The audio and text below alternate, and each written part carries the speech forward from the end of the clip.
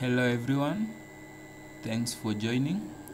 So today we are going to discuss what a milk ATM is, and also we'll see various features of the milk ATM and discuss them.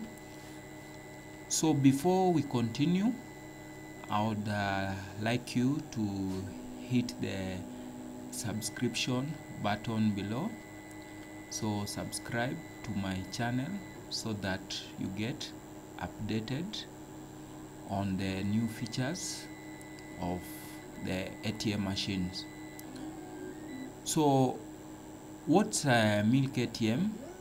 Milk ATM is an automatic teller machine for dispensing milk, and the advantage that comes with the milk ATM is that when you pay your amount, let's say as low as 10 shillings, it will dispense the equivalent volume to the amount of money that you have provided, and this makes it very convenient, especially for those people who cannot afford the already packaged quantity.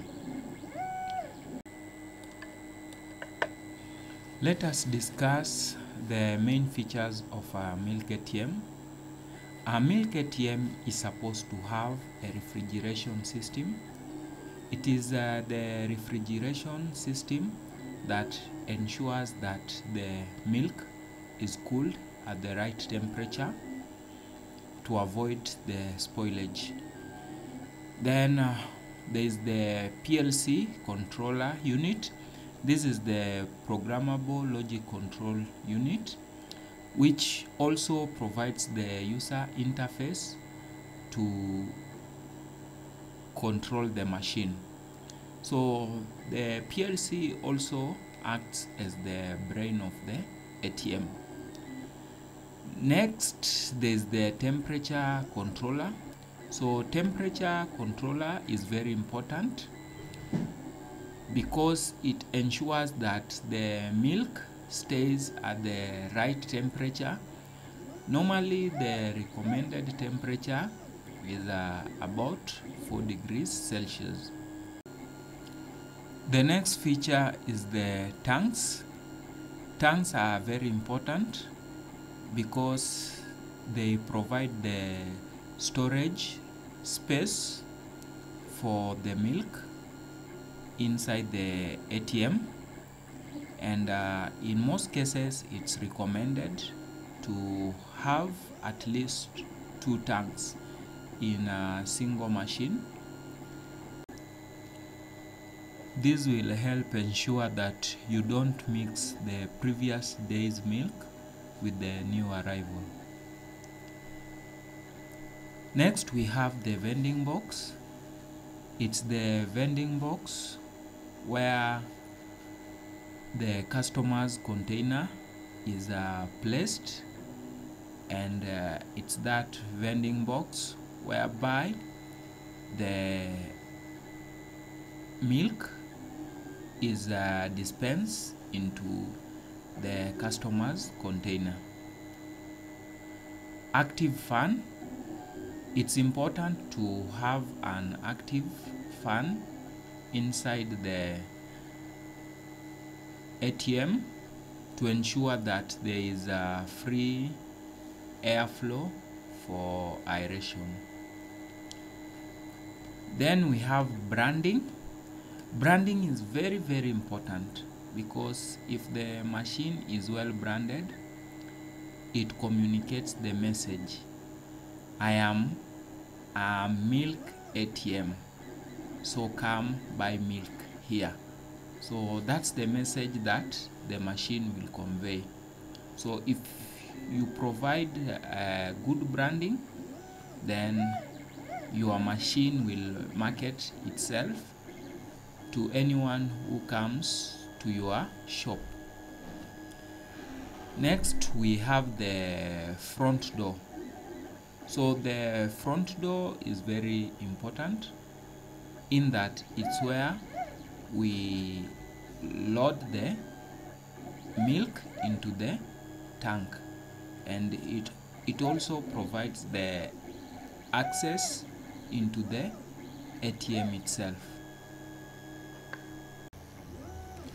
There are a number of factors to consider when selecting a milk ATM, which we'll discuss one by one.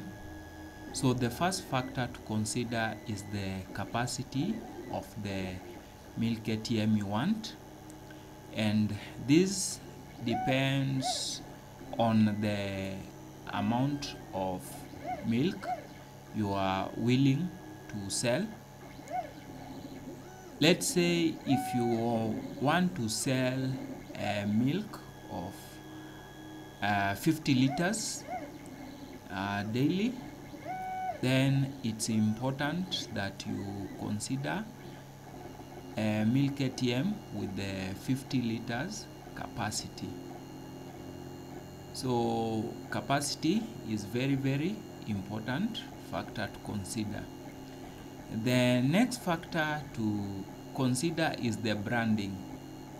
So if you are buying the milk from a given seller or the manufacturer, it's important to consider how the seller has done the branding, because the branding is supposed to be good enough to enable the machine market itself to anyone who visits your shop.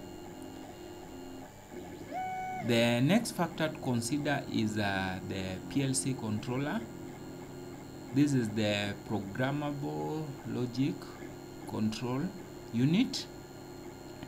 It's supposed to be a stable one with a stable program to avoid bringing you problem in future. The next factor to consider is insulation. The ATM is supposed to be well insulated to avoid losses.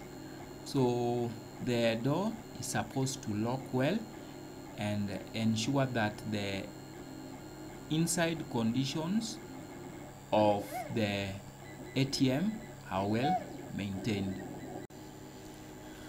What are some of the best practices to consider when operating the milk ATM?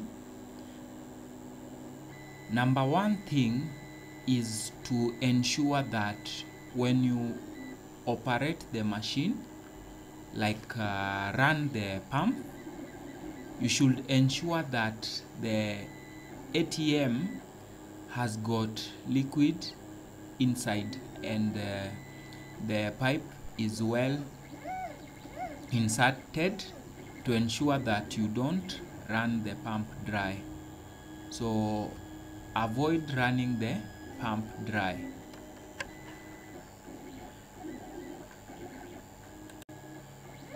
This is because when you run the pump dry, you might end up destroying your pump, and this can be very costly to you.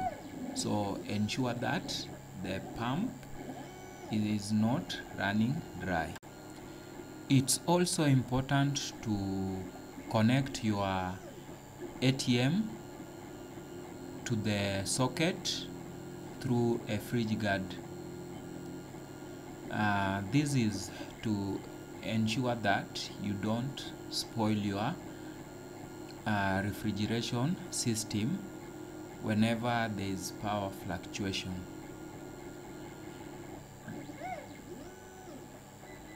Again, you should avoid mixing previous day's milk with the new arrival, because when you mix them, you might end up spoiling them. So the best practice is to ensure that you have 2 tanks. If you have a 100 capacity ATM, ensure that you have 2 tanks each of 50 liters capacity. So in case you have a previous day's milk, you can continue storing it in one tank, then add the new arrival milk into the other tank. The other important thing is cleanliness. So cleaning your machine, it's important that you clean the ATM frequently to avoid bad smell coming from the machine, because with the bad smell you'll start losing customers. And also, if you don't clean the machine, you might end up spoiling your milk. So ensure that the ATM is well clean, and do it frequently with the warm water, so that the fat that sticks on the walls of the pipe can be washed away as well. Yeah, so that's it.